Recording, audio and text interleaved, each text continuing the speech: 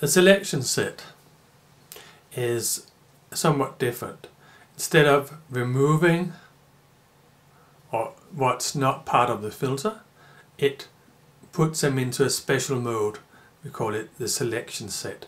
So all the data will still be there, but some of it has been put in a special little box of selected objects.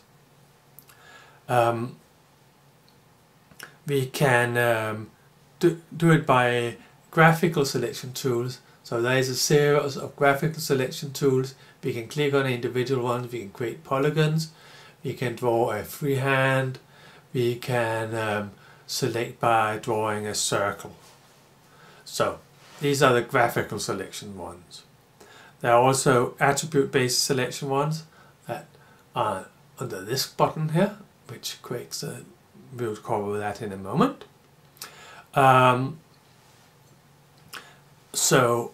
And we can use, if you have a selection set, take this last thing here, we can also clear it out by using this button here. Okay. You can create, so you can combine selection sets by holding down the modifier button on your computer. It's the control button on the Windows and it's a command button on the Mac. There is one little special thing there, that is that if an object is covered by more than one selection set, it will be deselected. But this will be, well, obvious when I just demonstrate it in QGIS. So I'll just zoom in on a smaller area so you don't get confused. So let's take this area here. So if I use the first one here, that would, I can draw a polygon, and if I right click, they are selected. Which one is first? Which is basically the one that you use the last. So we also have the select one, which here it drags a, you just drag across and then select. Okay. If I do a freehand, I just move my mouse around and then that's selected. So those are the tools, the normal select, which you can use to select an individual one, if you can get it, yeah. Or you can draw across and select the series in a square. There is the polygon, where you click to draw a polygon. Good. There. And when you finish, you right click and then they are selected. And there was the freehand, which basically just hold the mouse button down and move around as you wish, and they are selected. And finally the radius circle, where you click in the center of a circle and drag out until you get the size you want. There's no indication, as I know, of how large it is, so you just have to drag and see, that's where I need it. So that was the selection sets. If I now want to say, okay, I'll start with creating a selection set like this, and then hold down my modifier key, so I go up, choose the circle one, hold down my modifier key and drag across the center here. You can see those that were covered by the second dataset were deselected. If I now do the same, hold down my modifier key, the control key, and drag a selection on this part here, there are some of them in the where my circle covers the yellow ones, they will be covered above, and there are some that is only covered by my new one here.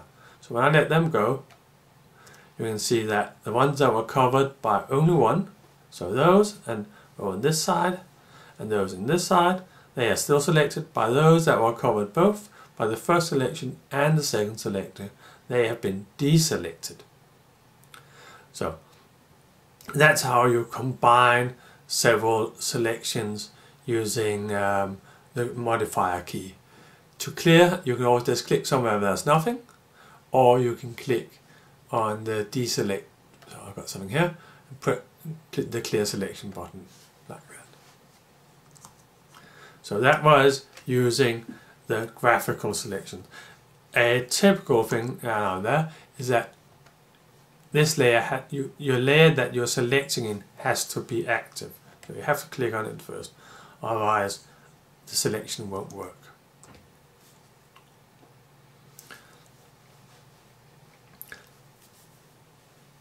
The selection using the expression is somewhat like using the filter, but the expression builder is used lots of different places in QGIS and can do a bit more advanced things, and it doesn't really have to follow the concept of SQL. You can do any peculiar calculations. The only thing to remember, if the expression returns 0 for a tuple, a row if you wish, then nothing is selected, and whatever it returns other than 0, then it is selected. So that's the concept of the expression builder. To build the expression builder, we use this button here. You can also use it from inside the attribute table. I'll show that later. And here we can say, okay, I want to before I do that, I think I have a slide. Yeah, I had a little slide here. So up here we have the expression that has to return 0 if the row is not included, or 1 if it is. We have a set of operators. So these, you can see, this are groups with a plus. Press the plus, it expands. So you've got plus, minus, blah blah blah blah operators. You have conditionals. They are some special case and things like that, semi-programmable things. Then you have the fields that you can use, and finally you have, as before, if you hold down, a field is selected, attribute is selected, and you can then press give me all unique values, and it return all unique values. For many of the tools, there is a help text up here that you can work on. You can also in here function editor, you can create your own Python code if you know how to code the language Python, because that's what's behind all of this. So going back to QGIS, here we have it. So we have our different operators here, equal, so on, like just like we had in the query builder. Just rearrange this a bit. Here we have our fields and attributes. So these are the attributes I have. If I click this one here, you can see there is a help text for how the in is used. If I click the ID, there's no help text about it, because it's the attribute. So I now say what I did before, that I wanted to have all my road number, the house number 1.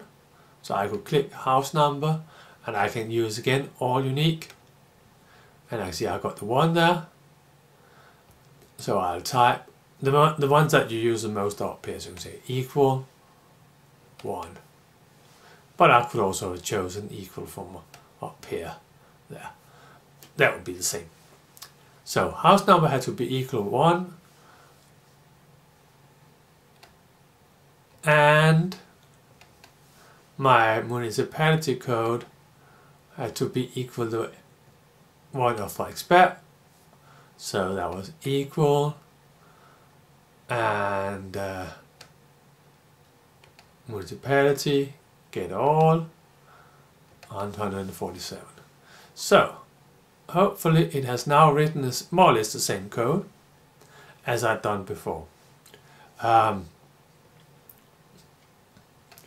I can say select,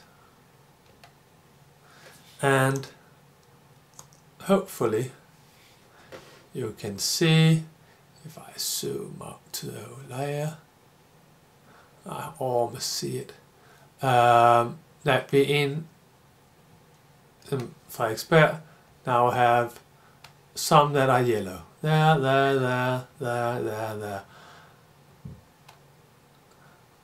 they are all the number ones that have this yellow color. Okay. So I have a selection set.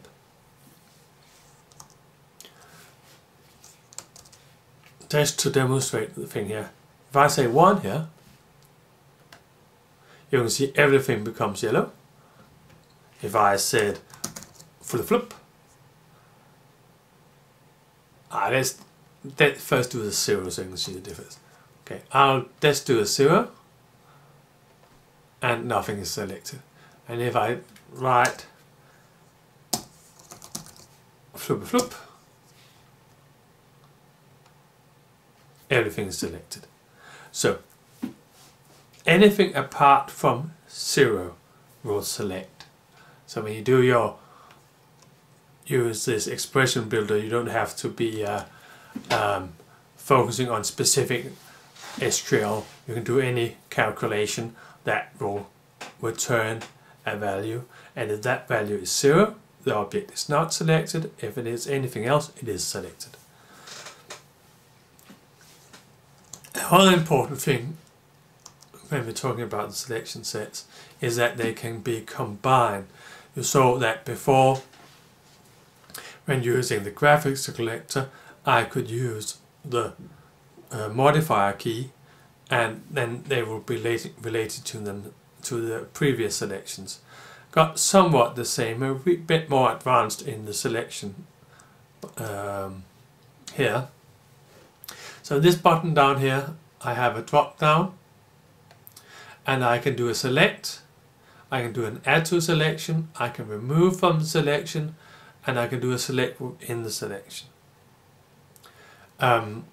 If I do a remove from selection, at the moment in QGIS everything is selected.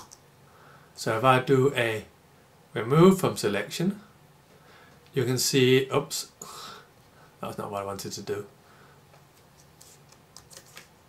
I'll just do the 1 again and the select, and then I'll do my operation, but I'll do a remove from selection. And hopefully you can see now that those ones are no longer selected. So I can use the drop down here to do a selection with no relation to the previous selection. I can add whatever is selected with my new selection set to the existing one. I can remove them from them, or I can do the selection inside the selected ones. So typically if you have selected graphically and you then want to do the selection inside the graphically selected objects, then you can do this within. So what do we use selection sets for? Well, basically almost all operations in QGIS honor the selection set. So if there is a selection set, they will ask, shall I only process the selected objects? And the two situations that we really often use that is when we are saving a subset. So if I had go back to QGIS here, if I clear my selection manually and draw a little selection here, and I'll click my layer and say save as, so that's exporting the layer, and I'll choose a shape file, and I'll browse to some folder, yeah, and call it address select. And here you will see that it has this save only selected features. So I actually click that one and say OK. And you can now say I have a new layer here that only contains those objects that were selected. So that was one situation. Another situation is when we start calculating attributes, and we will cover that in a later video.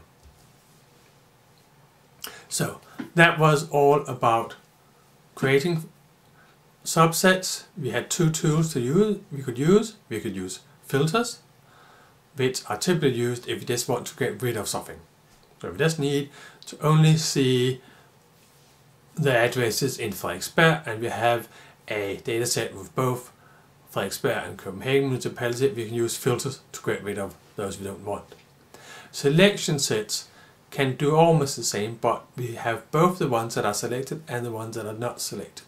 And we typically use that if we want to do something specifically with a part of our data set, such as saving them out or do some calculations on them. So that was all about creating data subsets.